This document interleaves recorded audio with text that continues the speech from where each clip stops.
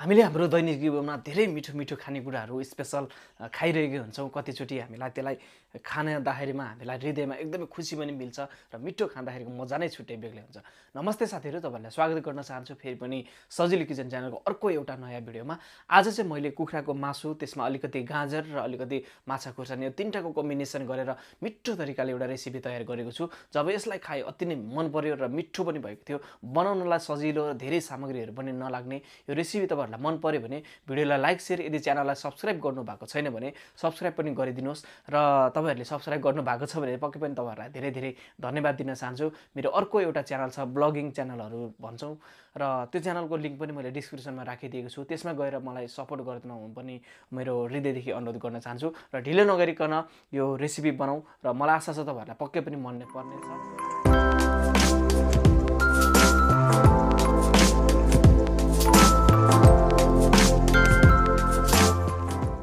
आजको रेसिपी अति नै खास हुनेवाला छ र बनाउनलाई सजिलो र खानालाई अति नै मिठो र नयाँ स्वादको यो कुखुराको मासुको रेसिपी अति नै मिठो बनाउने कोसिस गर्नेछौँ।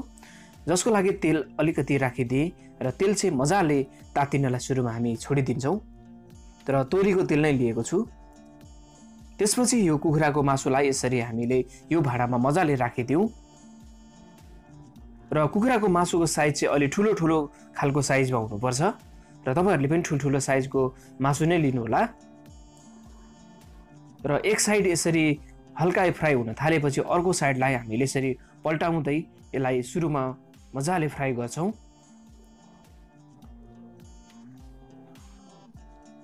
र यसरी मैले चाहिँ फ्राई गरिरहेको पनि छु र हल्का हल्का यसरी फ्राई रातो रातो हुन थालिसकेपछि हामी हरियो खुर्सानी यसमा राखिदिन्छौं। अलिकति अदुवा लसुन पनि हामी यसमा राख्छौं। त्यसपछि गाजरलाई हामी राखिदिनेछौं र गाजर चाहिँ यस्तो तरिकाले नै काट्नु होला। त्यसपछि अलिकति यो माछा खुर्सानी मैले राखेको छु र यसरी सबै सामग्रीहरूलाई राखिसकेपछि यसलाई सबै एक आपसमा लाग्ने गरी मिलाएर चलाउनु पर्छ।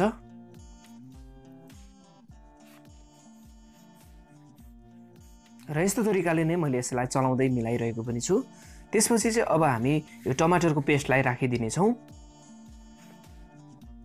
र पेस्ट भएन भने आफूले बनाउन सकिएन भने यसलाई मसिनो मसिनो गरेर टमाटर राख्न पनि सकिन्छ। त्यसपछि हामी मसलाको रूपमा जिरा र धनियाको धुलोलाई राखिदिनेछौँ र धेरै मसला युज गर्दैनौँ। त्यसपछि अलिकति नुन पनि स्वाद अनुसारको राखिदिन्छौँ र बीचमा हल्का यो मसला पाक्न थालिसकेपछि हामी घिउ पनि यसमा राखिदिनेछौँ। अलिकति घिउ हो यो। यदि च्यानललाई सब्स्क्राइब गर्नु भएको छैन भने सब्स्क्राइब पनि गरिदिनुहोस् र आवश्यकता अनुसार अलिकति हामी पानी पनि राख्छौँ र यसलाई यसरी बिस्तारै चलाइदिनु पनि पर्छ। लगभग 10-15 मिनेट पछि हाम्रो यो पाक्न थाल्यो र हरियो प्याजलाई यसरी राखिदिनु पर्छ र हरियो प्याज यसरी राखिसकेपछि केही समय फेरि चलाएर पकाउँ, तर धेरै समय पर्दैन अब त।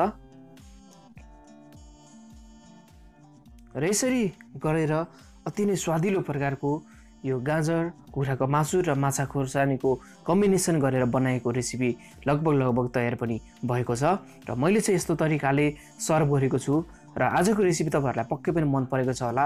अति नै नयाँ स्वादमा र मिठो खालको यो खाना पक्कै पनि मलाई पनि अति नै मन परेको थियो र तपाईहरुलाई कस्तो लागेको छ र यस्तै रेसिपी तपाईहरुले पनि आफ्नो घरमा परिवारमा मिलेर मिठोसँग बनाएर खानु होला। र आजको रेसिपी मन पर्यो भने भिडियोलाई लाइक शेयर, च्यानललाई सब्स्क्राइब गर्नु भएको छैन भने सब्स्क्राइब गरिदिनुहोस् र यस्तै भिडियोहरू फेरि पनि लिएर आउने छु। तबसम्मको लागि नमस्ते।